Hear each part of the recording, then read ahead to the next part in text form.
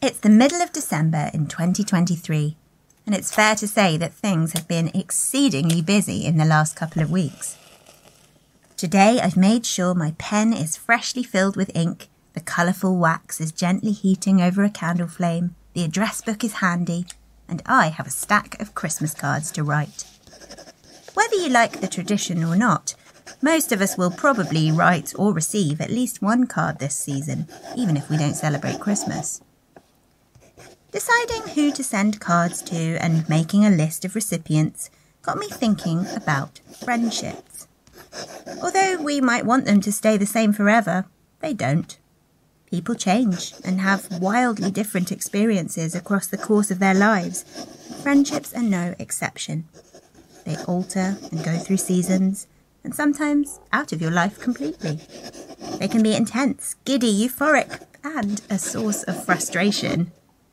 The discovery that you weren't as important to somebody as you thought can cut very deeply, sometimes leaving scars which we carry around much longer than after the ending of romantic relationships.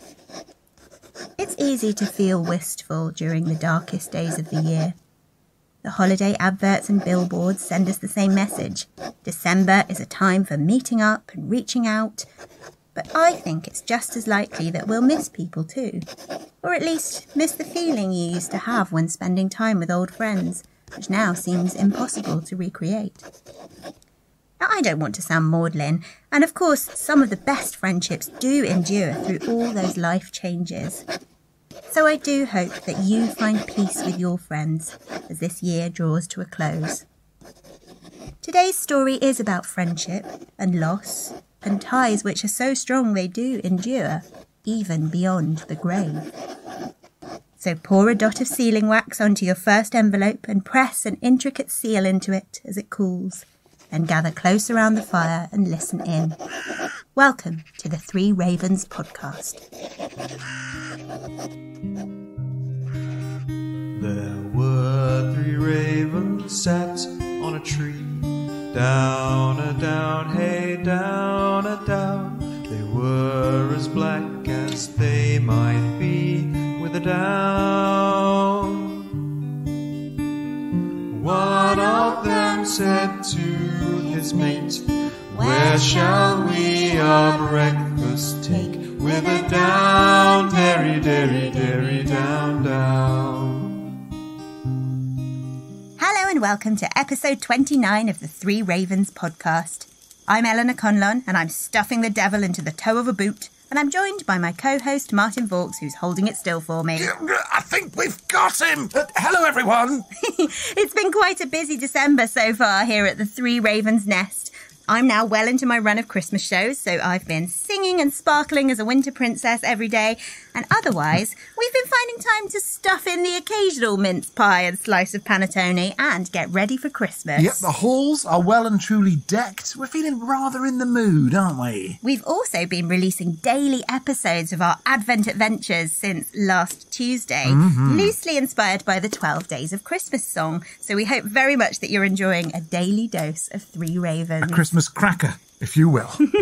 We've had some great correspondence this week, which we'll talk about a bit later, including entries to our Three Ravens flash fiction competition. Oh, yeah. If you'd like to enter too, just write up to 1,000 words of a folklore or fairy tale inspired original story and we'll share them on the podcast. Just send your entries to threeravenspodcast@gmail.com and we'll add them to the ever-expanding library of your stories. We also have a lovely new Patreon subscriber to thank this week, Maria. All hail Maria, king of Patreon. If you would like to join in the fun on Patreon for our monthly newsletter, all the episodes completely ad-free and exclusive episodes like the Snow Queens episode, which we released last Thursday, please consider subscribing at patreon.com/Three Ravens podcast for $3 or $6 a month. We're looking forward to our Three Ravens Film Club film for December, 1965's Kwai-Dan, so do watch that and send us your thoughts if you'd like to join in. Now, we'll get to correspondence at the end of the episode, but if you would like to send us in thoughts, weird or wonderful bits of folklore or your own stories, please drop us an email at threeravenspodcast@gmail.com or join us on social media at facebook.com/Three Ravens Podcast, Instagram at Three Ravens Podcast, or on X at Three Ravens Pod. Now, we're releasing this episode on the 18th of December, which is, drumroll please, a bit of a nothing day. Oh no! It's not terrible because it's still an official part of Saturnalia, the week-long Roman festival of eating, drinking, attending orgies and generally doing things you'd rather nobody remembered in the new year. Yeah, while Saturnalia has sadly vanished into the annals of time, I feel that that's still very much the vibe for a lot of Christmas parties. Yes, definitely. But if you see your colleagues doing something embarrassing while under the influence of too much eggnog, be the better person and keep quiet about it. What happens in Saturnalia stays in Saturnalia. I'm surprised there are no saints' days. Well, there are a few recorded on the Catholic calendar of saints, but they are very minor ones. And honestly, talking about their exploits would be scraping the barrel a bit. Sure. But yesterday, the 17th of December, was Sow's Day, which I think we referred to before. Basically, this was the day sows were slaughtered in readiness for Yule. And of course, a couple of days ago on the 16th, we get the Boar's Head Feast. Now, Eleanor and I did attend a Boar's Head Feast in hastily thrown together 14th century costumes, and we put a picture up on social media so you can see our exploits. I was about to say sadly, but I'm not actually sad about this. We don't have a real boar's head. Well, no. But my dad does have a very beautiful vintage Maiolica ceramic dish with a lid in the shape of a boar's head, which is a lot better as you can fill it with whatever you like. Yep. So celebrating the Boar's Head Feast doesn't need to exclude vegetarians. Caput apri defero. Now, as it's a bit of a nothing day, I suppose we'll have to rouse the county criers from their Saturnalian hangover and get them to bring us into Buckinghamshire. Yes, but be gentle. They're looking rather fragile. Oh yay, oh yay.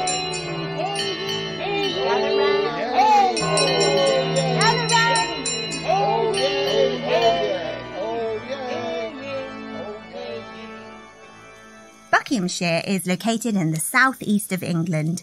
It's one of the home counties as it borders Greater London. It's surrounded by Northamptonshire to the north, Bedfordshire to the northeast, Hertfordshire to the east, Berkshire to the south, Greater London to the southeast, and Oxfordshire to the west, so totally surrounded. Ooh. The largest settlement is Milton Keynes, although the county town is actually Aylesbury. Martin, do you have any associations with Buckinghamshire? Absolutely none whatsoever, I have to say. It's a place that I've heard of, obviously, but yep, couldn't tell you a thing about it. Well, I don't either, really, other than that I've toured a show to Milton Keynes, but it was very much a one-stop, went to the theatre, worked, went home. Sure. So I haven't seen much of it. As far as I can tell from my research, however, it is a very beautiful county. The Chiltern Hills, which we've talked about before because they flow into some of the other surrounding counties, occupy the south of Buckinghamshire, and their highest point is Haddington Hill, which does actually fall within Buckinghamshire's bounds. And I'm guessing there are quite a lot of rivers in Buckinghamshire as it's totally surrounded? Yes, parts of two of the four longest rivers in England, Ooh. the Thames and the Great Ouse. The county can actually be kind of split into two sections, if you can imagine. The south leads from the River Thames up the Chiltern Hills, which are quite gentle, but there are steeper slopes on the northern side leading up to the Vale of Aylesbury, which is in the southern area of the River Great Ouse. The Chilterns are also the source of the River Ousel, which joins the Great Ouse. Oh, wow. It sounds like Buckingham's coat of arms should maybe feature a river.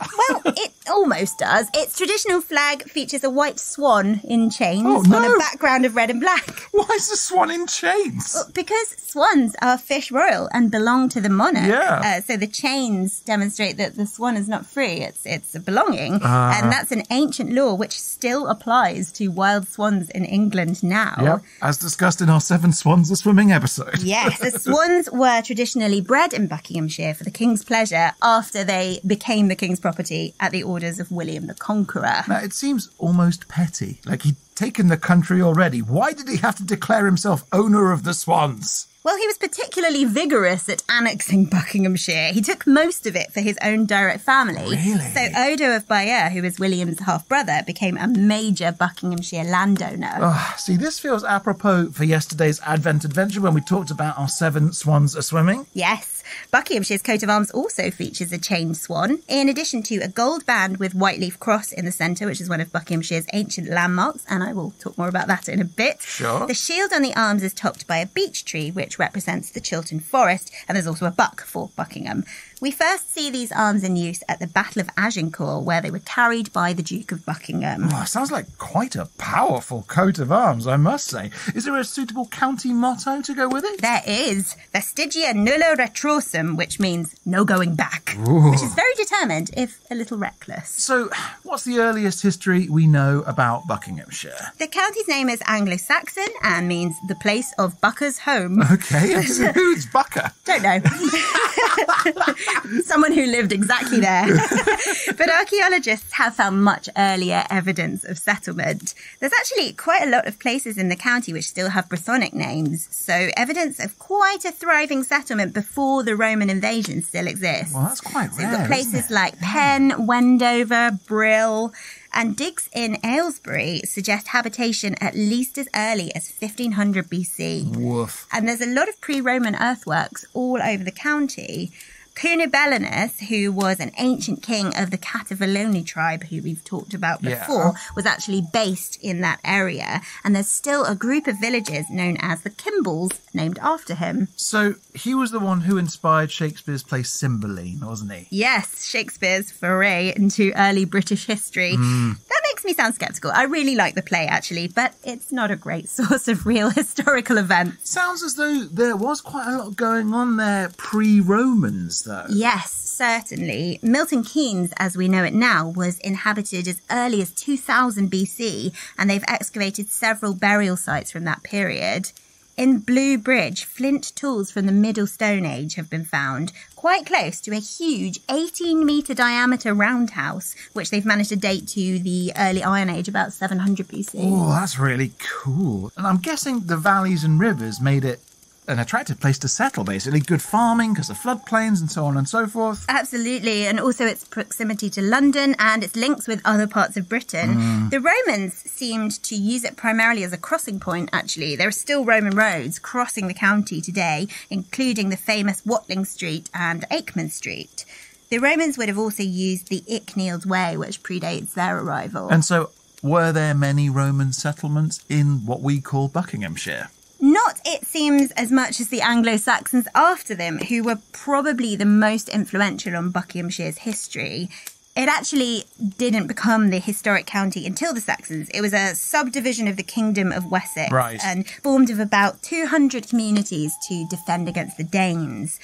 Most of the places in the county still bear Anglo-Saxon names, but really interestingly, the actual layout of the county as it is today is pretty much exactly as it was in the Anglo-Saxon period. Whoa, so we could visit and tour around Buckinghamshire and more or less be following in the footsteps of Anglo-Saxons. Yeah. We know that it was a major place for them because a Whoa. royal palace was built at Brill and battles over land were fought there, which were considered worthy of mention in the Anglo-Saxon Chronicles. So fairly major. Yeah, that all makes Buckinghamshire an attractive target for Billy the Conks, I suppose. Oh, yes. You can certainly see why he wanted to keep it in the family by giving it to Odo of Bayeux. I get you, right. By the time the Domesday Survey was taken in 1086, it was an incredibly wealthy county, with quite a lot of it owned either directly by the monarch or the monarch's relatives. And I suppose with its proximity to London, by river and so on and so forth, that all makes sense. That only continued under our favourite person, Henry VIII. Boo, boo.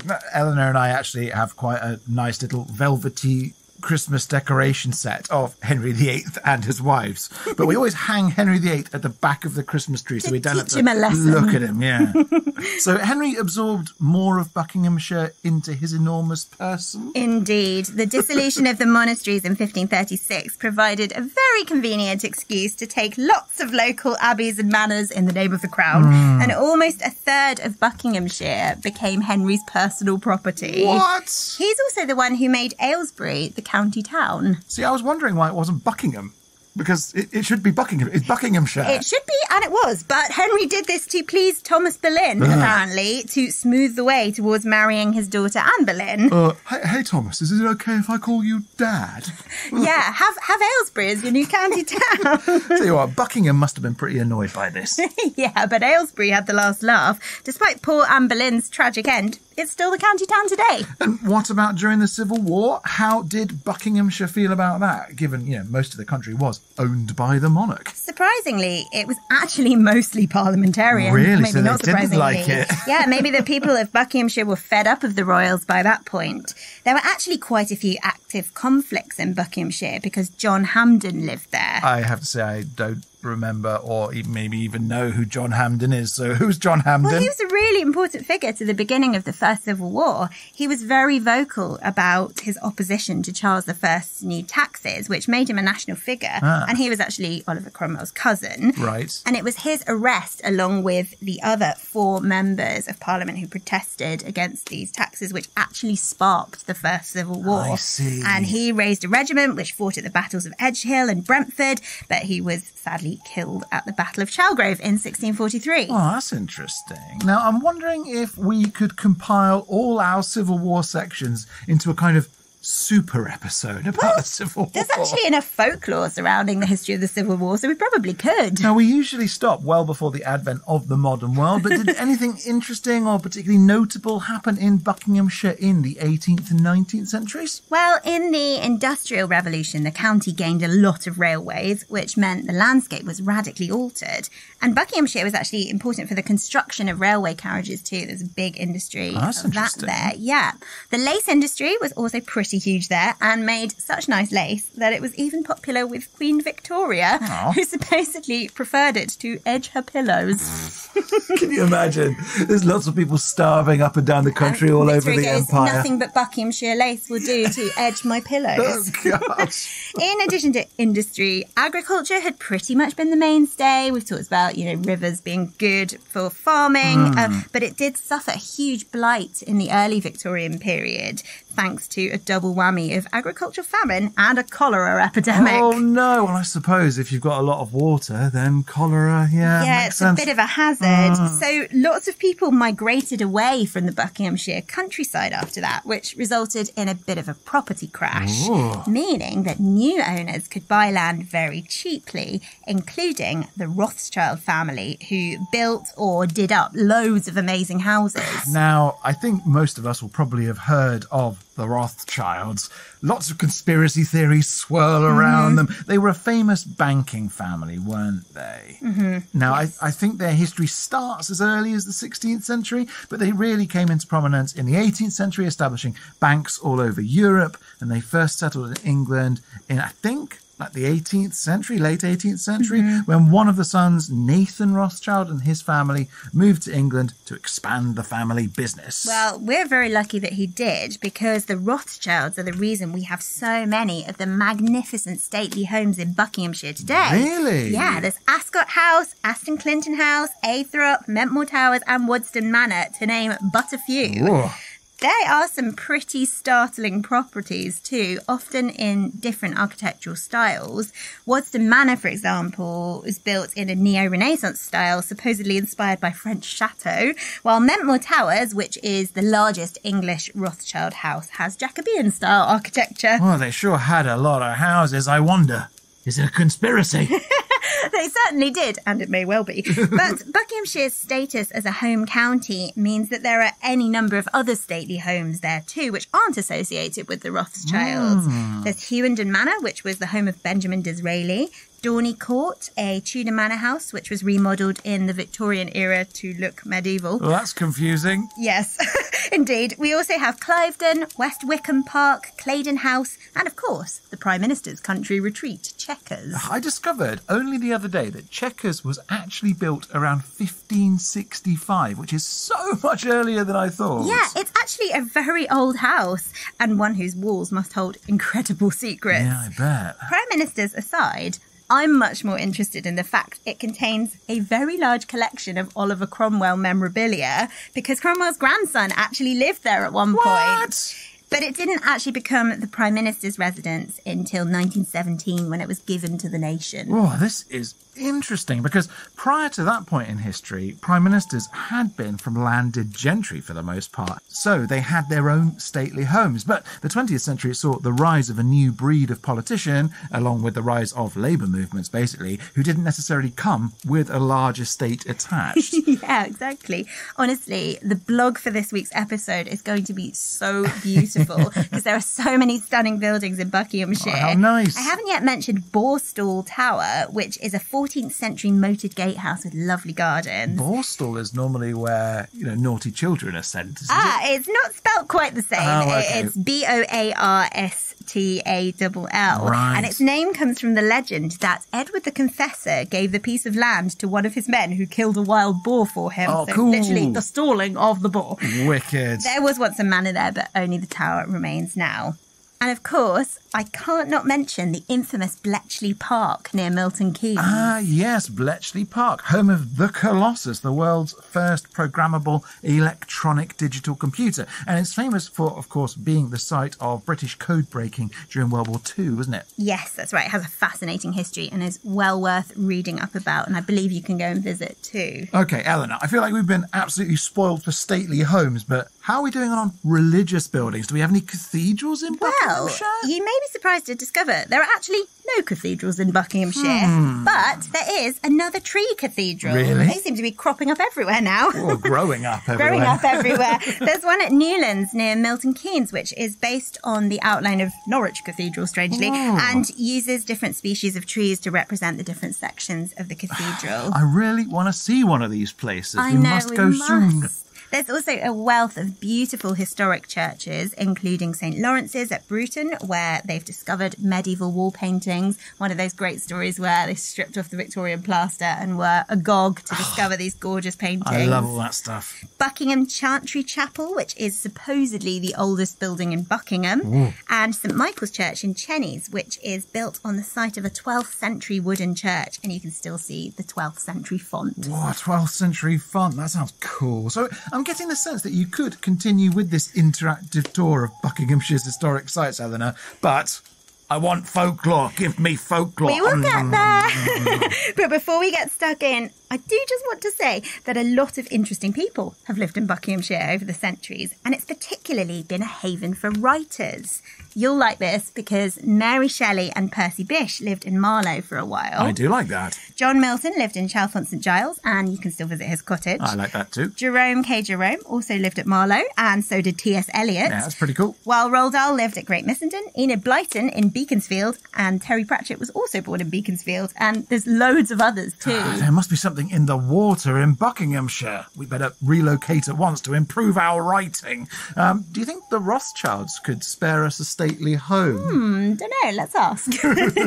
Now, Buckinghamshire does have quite a bit of folklore on offer too. And there's a particular creature associated with the county which I don't think I've encountered anywhere else yet. I'm talking about the Little Witches. Well, I mean, I know you, Eleanor. I've definitely encountered at least one little witch. Much smaller than me. Oh, okay. These little witches are small figures with large heads and long arms. Ooh. And I don't have long arms. They're rather similar to fairy or fae folk rather than witches. Okay. I think of them as they love to dance, and they're said to be able to hypnotise sheep. Say what? So they can be spotted all about the Buckinghamshire fields, sitting on gates or on the hurdles of sheepfolds, Right. and are often to be spied making faces at the sheep and distracting them from feeding. They sound naughty. They've also been spotted dancing at moonlight and are described as being not quite half the height of a walking stick. Whoa. So quite little, Yeah. with very long, thin legs, and they can also run very fast. I've got to say, they sound pretty fun. I think you would get along with these little witches. They do, and they're differentiated from just everyday person-sized witches in various different accounts. I mean, those are there too, of course. There's a classic example of a witch on Athrop Hill who overlooked a carter's horses and made them stop halfway up the hill. The carter noticed this old woman watching him, but he acted very decisively, taking his horsewhip and hitting her so hard that he drew blood. Oh, no. And the horses were fine after that. And so it's common knowledge in that area that when the blood flows, the spell is broken. Oh, that's cool. When the blood flows, the spell is broken. Blimey. Yeah, brutal, but apparently very effective. Now, it's always a bit of a thrill for us to discover a raven story. Yeah. And there's one from the church at West Drayton. In 1749, churchgoers were troubled by strange noises from the vaults below the church. And when the sexton went to investigate, he found a large raven perched on one of the coffins. Oh, I'm loving this. It was seen often after that, pecking and fluttering around inside the vault. On other occasions, it was seen inside the church itself, sitting on pews and flying round the chancel. The parishioners tried to catch the raven, but whenever they came close, the bird mysteriously vanished. A legend formed that the bird was actually the restless spirit of a murderer who then committed suicide, who had accidentally been buried on consecrated grounds instead of at a crossroads with a stake through his heart. Do you know what I'm going to call that? A rookie mistake. Oh, no. How long have you been waiting to make that pun? About 10 seconds. The bird continued to appear, though, usually on Fridays, which was even more unlucky. Really? And people came to associate it with a bad omen. St. Paul ravens, they do get a bad rap sometimes. They do, don't they? But hey, at least there are warnings. Yes, that's true. The spectral forces seem to play fair that way in Buckinghamshire. We've also got an account of a woman seeing a little figure like a doll, dressed in silk and satin, walking down the lane just before her mother died. Well, that's pretty random. When she told her father, he said, "There is always a warning." There is always a warning. It feels like this is a county of portents. Yes, it does. Although the little figure, I don't know how sinister that really is. Well, it kind of sounds like one of those little witches just done up for a night out, doesn't I it? know, right? There's also a tale of a Buckinghamshire farmer who vividly dreamed of being accidentally shot by his own gun, only to die that way the following Tuesday. Oh, so yeah, possibly that something in the water comment we made a little while ago. It is about the gift of presentiment, isn't it? Well, they need it, as there's been 1 or 2 grisly murders in the county. Really? Jib Lane at Calverton is haunted by the ghost of Lady Grace Bennett, who was the owner of a manor house at the north end of Calverton. Lady Grace was brutally murdered by a covetous butcher called Adam Barnes. Oh, she was butchered. She was butchered by Adam Barnes. He wanted to get his hands on all her money, and so he killed her in the servants' hall of her home and escaped over the wall into Jib Lane. But he was caught and hanged. His body was suspended in a gibbet, hence the name of the lane. Right, with you. And you can see the site of where it happened, as there are carvings in the stone wall there with the date 1693. But Lady Grace still haunts the area, walking up and down what a Jib cool Lane. and spooky story. Essentially to gloat at Adam Barnes as he hung there in his gibbet. Oh, well, as you might, I suppose, if you'd been viciously killed for your cash. Now, Eleanor, you briefly mentioned West Wickham earlier. I think I'm right in saying that might have been the one-time home of the Hellfire Club. Yes, that's right. Now, this is so interesting, and I might have to save some of this for when it's my turn to talk about Buckinghamshire, but needless to say, we're not talking about the Dungeons and Dragons Club in Stranger Things or the Secret Society in the X-Men. No, the actual Hellfire Club was a society of rakes established by a chap called Francis Dashwood. It was named after the Hellfire Caves, which tunnelled into the earth below the village of West Wickham, which I realise now is in Buckinghamshire. And it was there where members gathered to engage in all sorts of naughty stuff, from blasphemous rituals to lavish orgies. I mean, it's pretty exciting. Sounds like a party. Doesn't it? Actually, quite a few members of Parliament were involved in the Hellfire Club. Nothing really changes, does it? Now, I'm going to pursue a more solemn note and tell you about the grave of the martyr at Amersham, which has a horrible story attached. The Protestant martyr William Scrivener was burned at the stake there in 1521, but his own children were actually forced to set fire to him. Come off it. That's horrid. It's awful, isn't it? Well, completely understandably, there's a spot of ground where he was burnt on which crops never flourish. No. Even now. The field around it happily grows, but that spot remains dead and barren. Oh, that's nasty, that is. Isn't it? Well, in a slightly similar vein, although a bit more wholesome, there used to be a landmark in Aston Clinton called the Shepherd's Grave, which is apparently the place a shepherd named Faithful loved to sit. Aww. After he died, his fellow shepherds buried him there and cut an epitaph into the turf, of which only the word faithful remained as late as 1847, but it has since been ploughed away by the farmer. They ploughed it away. They ploughed it away. Curse you, March of Progress. I mentioned Borstal Tower before, but there are some other legends attached to it as well as its origin, including the reason the main manor house no longer exists. Go on. Sir John Aubrey, the owner, is said to have destroyed the house after, this is horrible. His 5-year-old son was mistakenly given rat poison instead of sugar in his porridge and died. Oh my God, that is horrendous. Quite the mistake, isn't it?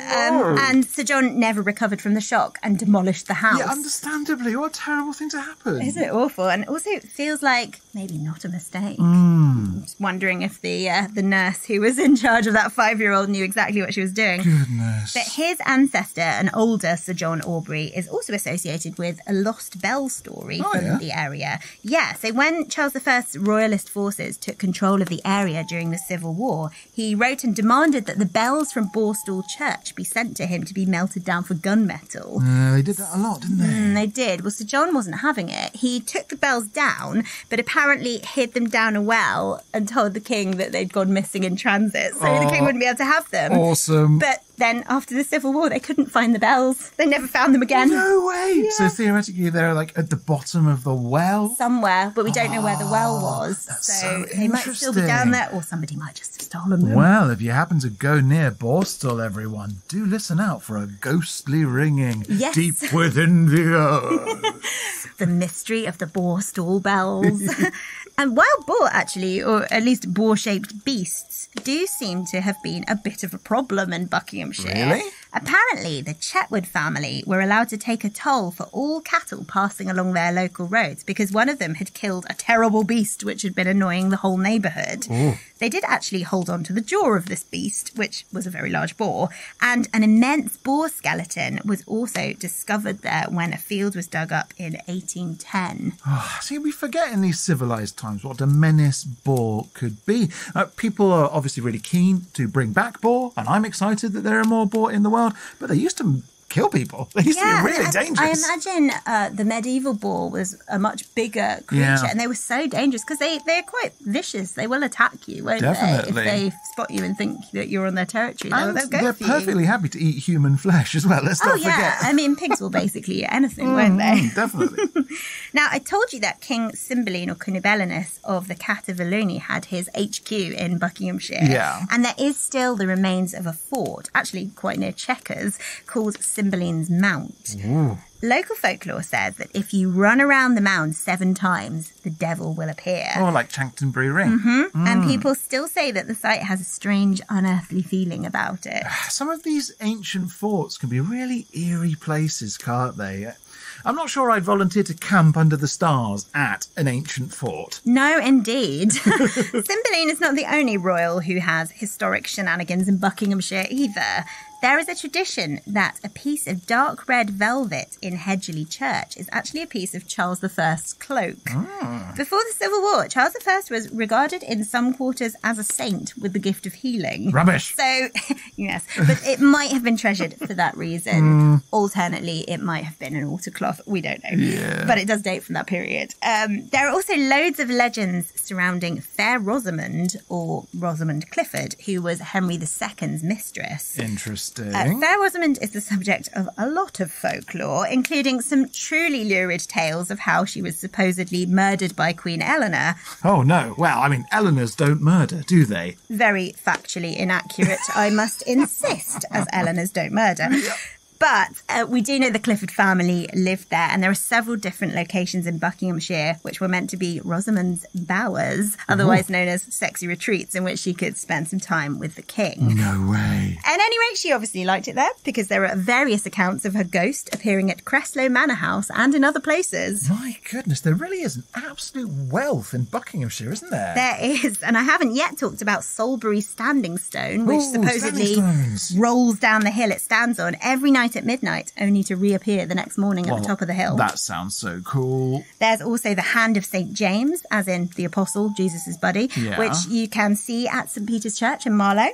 I know about this one. Yes, because it's tied with a very nice little ribbon. Yeah. And it's I think it's mummified. Yeah, it is. It's a preserved hand. Yeah. Basically, there are pictures available for the strong of stomach if you want to look that one up. And there's also a story of the screaming pigs of Cholsbury Camp. I mean, pigs scream fairly frequently. Why is this special? Well, to clarify, there are no actual pigs. Oh, they're ghost pigs? It's just a terrible wailing noise which emanates from an Iron Age hill fort after We dusk. haven't had a ghost pig for a minute or two. No, a few have cropped up, but In past episodes, but not for a while. random wailing pigs at a hill fort. Okay, well, you can remind me to give Cholesbury Camp a miss. I don't want ghost pigs anywhere near me, frankly. No.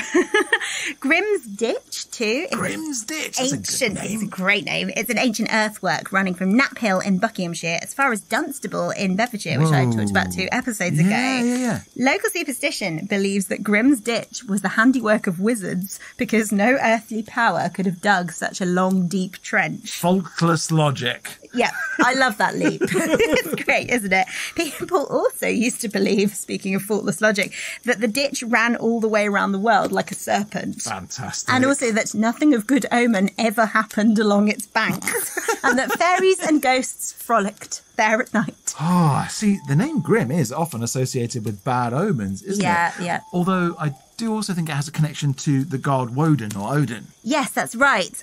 Although it's not a deeply auspicious name for an earthwork, is no, it? that's true. Now, we often talk about the Christianisation of older ideas on the podcast. Yeah. And there's an excellent example of a landmark in Buckinghamshire which may have been subject to just that. Tell me more. The Whiteleaf Cross, which features on the county coat of arms that I mentioned earlier, is a roughly cross-shaped hill carving on Whiteleaf Hill. However, due to its triangular base, historians have posited that it may well have been a large phallic shape, which What? was later altered to appear more cross-like. Oh, fantastic. I guess the pious villagers didn't really care for a 100-foot-high phallus beaming down upon them.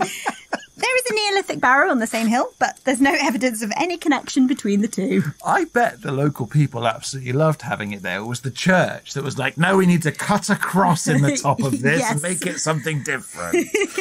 Now, Eleanor, there's one thing that's bothering me. Why were you trying to stuff the devil into a boot at the beginning of the episode? I was doing it in honour of Sir John Sean, who was the rector of North Marston in Buckinghamshire in the 14th century. He wasn't a saint, but he was still responsible for a number of miracles, including miraculously curing people's toothache and gout and so forth. So he's a doctor. Yeah.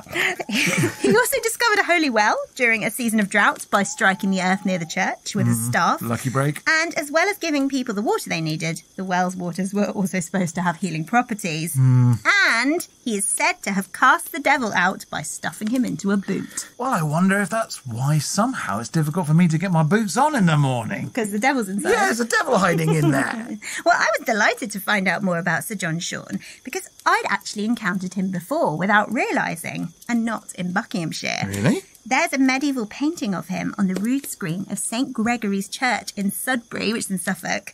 And I'll put a picture of it on the blog because it's excellent. I visited the church at random and was very taken by the picture of this grinning chap stuffing the devil into the toe of a boot. Yeah, I can imagine. And I was reading that the devil in a boot story is said to be the origin of the Jack-in-a-Box toy with the monstrous figure that pops out. No way! I mean, a Jack in a boot sounds brilliant. I bet we could make a killing selling Jack in a boots on Etsy. I know, let's start. Buckinghamshire has a lot of interesting folk legends and I've really only scratched the surface here.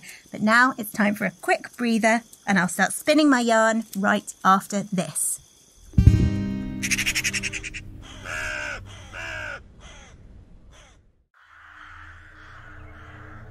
It was easy to forget the desperation of war as we sat in the cosy parlour at the Christopher Inn in Eton, drinking brandy and reminiscing.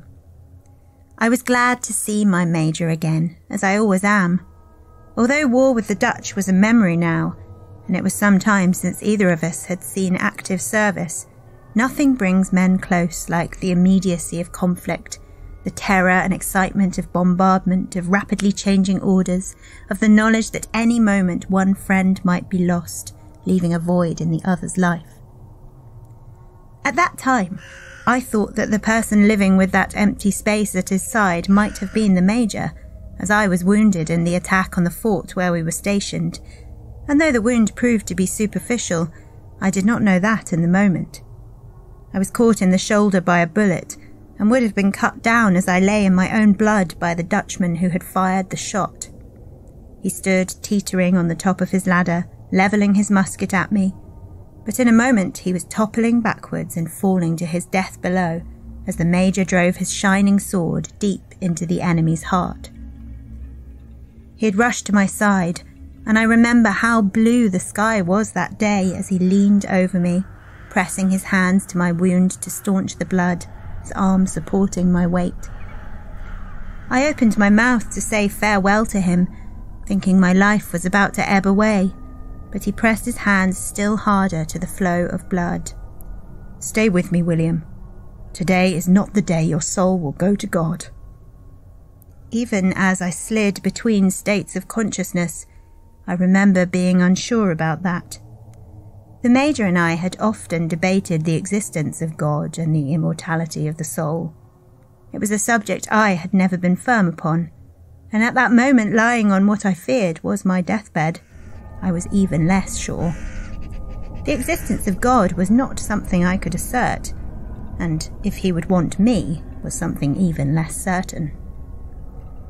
The Major got me to the surgeon in time to extract the bullet, which fortunately had not pierced all the way through my shoulder, so I never found out one way or the other.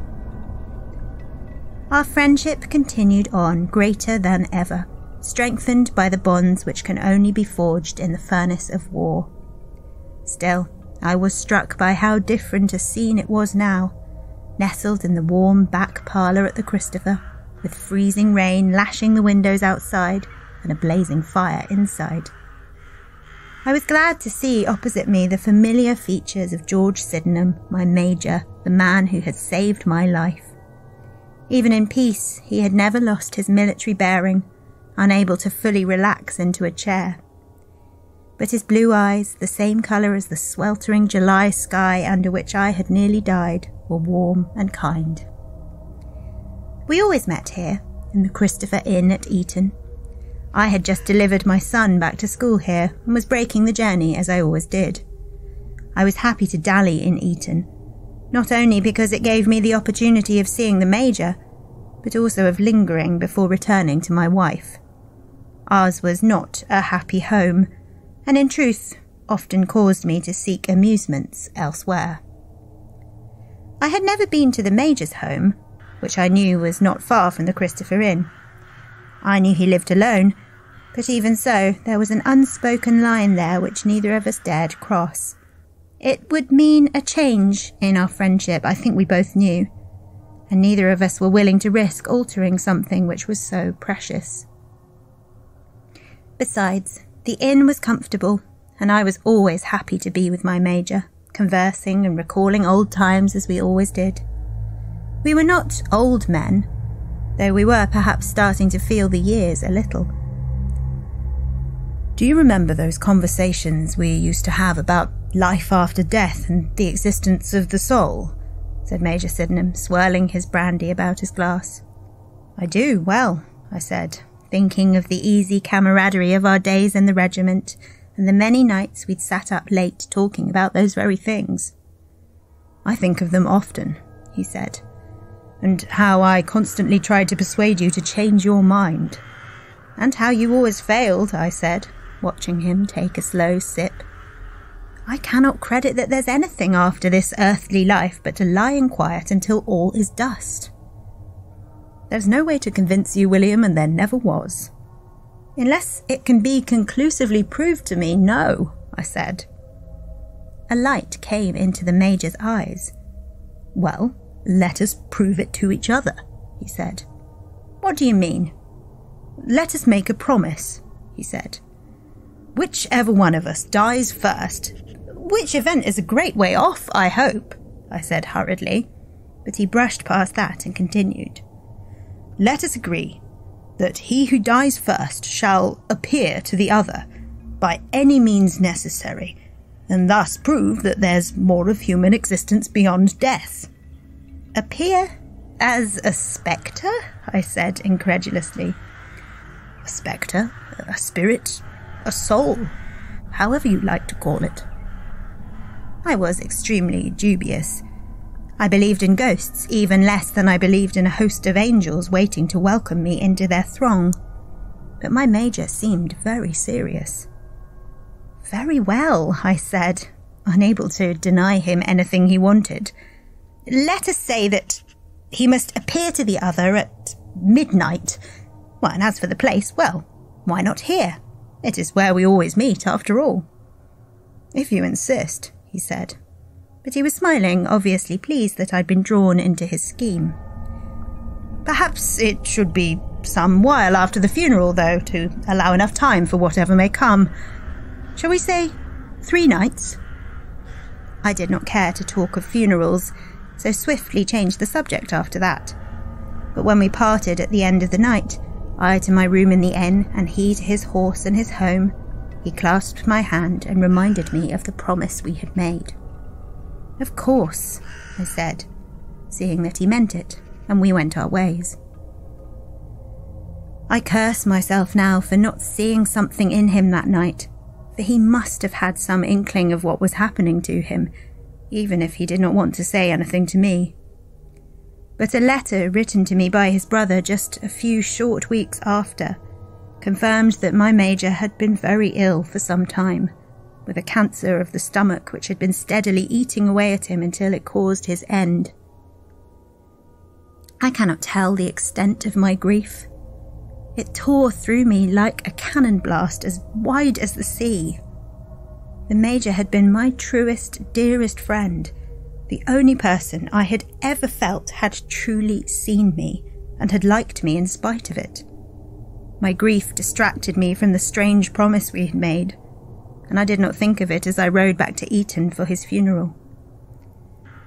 It was not until the sorry deed was done and the Major's body lying in earth, when those who had attended returned to his home to be received by his brother, that I was reminded of it. It was very strange to think that I had never been to this house where he lived, and I hardly heard the things which were said to me as I wandered through its rooms, looking at books and pictures and trying to imagine things about him which I had never considered. Perhaps seeing I was unfit for company, the Major's brother took me aside, leading me into a small library stuffed with books and decorated with naval maps. "He left something for you," he said, showing me a long cloth-wrapped parcel. When I unwrapped it, I saw it was the Major's sword in its scabbard. It was the very sword which had saved my life, and I had a sudden image of him that day rushing to my rescue, wielding the sword so swiftly. It threatened to overwhelm me, and my knees almost buckled when a piece of notepaper fluttered out of the parcel. My heart leapt as I imagined some final letter to me, perhaps giving voice to something which neither of us had ever spoken of. But I was disappointed when I saw that there was only a single line written on it, with not even his name. "Remember well our promise." "What does that mean?" the Major's brother asked, but I could not speak. My voice was choked with tears. I repaired to the Christopher Inn after that, where I determined to remain until I had seen whether my Major would appear or not, as he had said. I'm sorry to say that I drank more than I should have over those long 3 days, and slept heavily, troubled by dreams. So I was bleary with an aching head when it came to the 3rd night after the Major's funeral. I called for candles and, perhaps foolishly, 2 glasses of the Major's favourite brandy, and then I sat and waited for him in the back parlour where we had always met. "2 glasses, sir?" said the tapster, raising his eyebrows. "I'm waiting for someone," I said. Time proceeded on, and the candles burned down. I drained my own brandy, but the other glass remained untouched. Midnight passed, and 1, and it was almost 2 when the tapster came to see if there was anything I wanted, as he was about to go to sleep himself. "Didn't he come then, the person you was waiting for?" he asked. Before I knew it, I had grabbed his shoulders and was hissing into his face. "He would have come if he was able, I know it," I said. The next morning, I left the Christopher Inn, heartsick and heavy, determined not to see that place again unless it was absolutely necessary. There had been no sign of a mortal life. My Major was gone, lying cold in his grave, and the only thing I had left of him was his sword, which I carried next to my side, although I could not bear to remove it from its sheath, as the pain of seeing it was too great. I'm sorry to say that I passed the next few weeks in dissipation. My son was at school, and I spent much time away from the house. I could hardly bear to look at my wife, or at any of the low company I sought out. I did not want to have to go back to the inn 6 weeks later, but it was the most convenient stopping point when collecting and returning my son from school, so I found myself there once more 6 weeks later. It was nearly Christmas time, and snow had fallen outside, covering the world in a white mantle. But I avoided the cosy back parlour and went to my room early, where I lay in bed staring up at the canopy. I did not think I would sleep, but I must have slept a little, for I thought I was dreaming when I heard a voice softly calling to me. "Captain, Captain."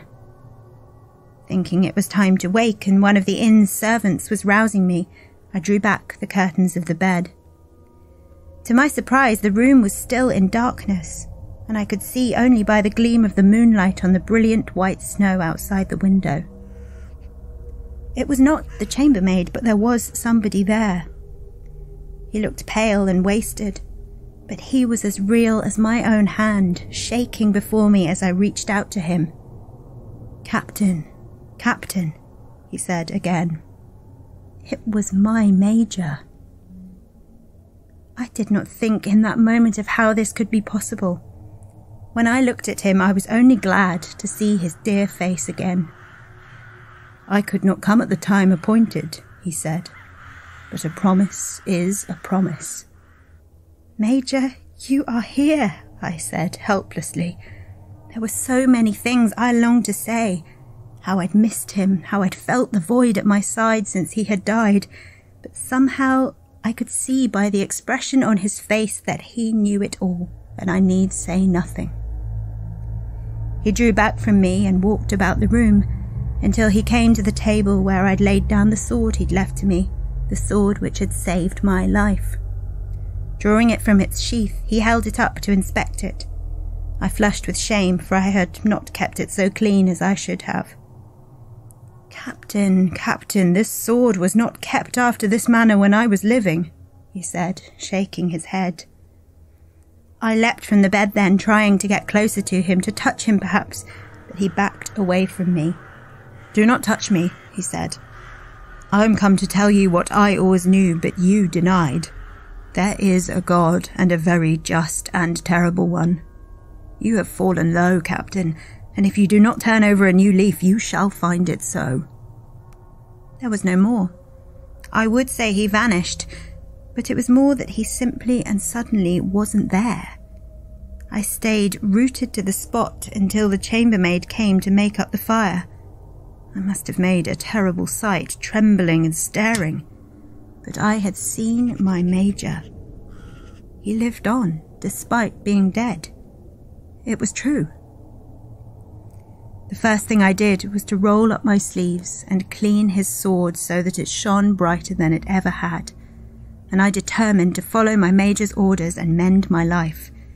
I broke off my acquaintance with those I should have taken care to avoid, and I did my best to be attentive to my wife.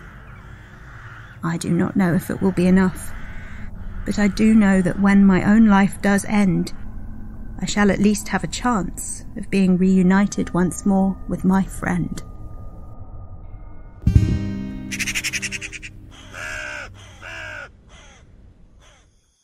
So, Martin, what do you think of the ghostly Major? Oh, well, I loved it. My heart feels a little bit bigger than it did before you started reading swelled? it. Yes, yeah. It was a very sweet story. So I hadn't clocked that Eton was in Buckinghamshire. Yes, it is. Okay, and I imagine a lot of people are familiar with Eton, but it's one of the most famous schools in England, certainly. Yes, a bit of a side note, just the reason that our hero was in Eton. Yes, and so Eton deliver his son. Is in part famous because it's produced so many prime ministers, and it's part of, I guess, what you'd call the old way of doing things. Yeah, in this country. the establishment. It was sort of a very good private school that you sent your children to if you wanted them to succeed in life. What's your male children? It's a school. Indeed. And it's still seen that way in some quarters, although there are a lot of people who really don't like that old boarding school tradition as it was. Yes, absolutely. It used to be a bit of a feeder, didn't it? So it would go Eton, Oxbridge, the government. Yes, definitely. The House of Lords. I think one of the interesting parts of your story and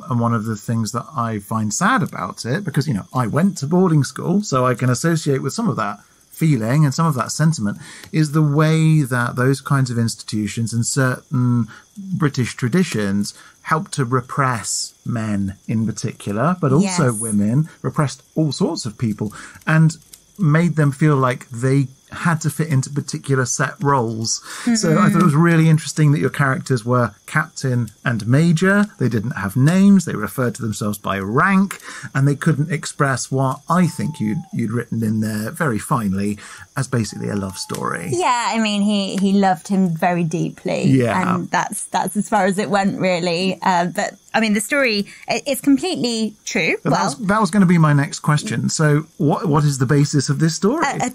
Supposedly true account written down by the cousin of the captain, who was a doctor. And the captain came out and said that he'd had this experience, that he'd seen his major. And the major told him to fix his life up or he was going to have a bad time after death. It's such a classic ghost story setup, isn't it? One of us has to come and meet the other after death. There's been loads of good movies and ghost stories written about that conceit.